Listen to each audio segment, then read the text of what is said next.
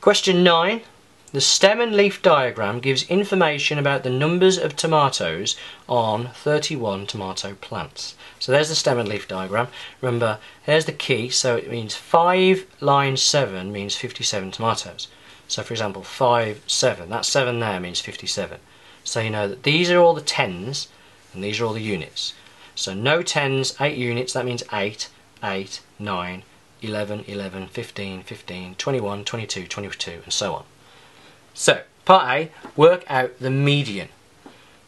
Now the median is usually when you put them all in order, and people will do that, go down the list and reveal the one in the middle.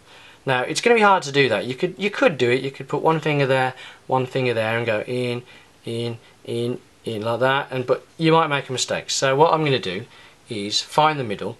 There are 31 numbers in total. So the median is at 31 plus 1 divided by 2. That's how you find the middle position.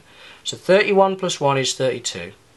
Divide that by 2 is 16th position. That's where the median is. Okay, the 16th position. So 1, 2, 3, 4, 5, 6, 7, 8, 9, 10, 11, 12, 13, 14, 15, 16. So the 16th position is there, so it's 32. Okay, right. Work out the interquartile range. Now the interquartile range is the difference between the lower quartile and the upper quartile. So we'll work out those things. Lower quartile first. Now the way you find the lower quartile is you take the lower half of the data. So that is, remember that was the 16th one. So there's 15 below it. 1, 2, 3, 4, 5, 6, 7, 8, 9, 10, 11, 12, 13, 14, 15 pieces of data. The middle, just how we found the middle there, the middle of the first half is going to be the first quarter, the lower quartile.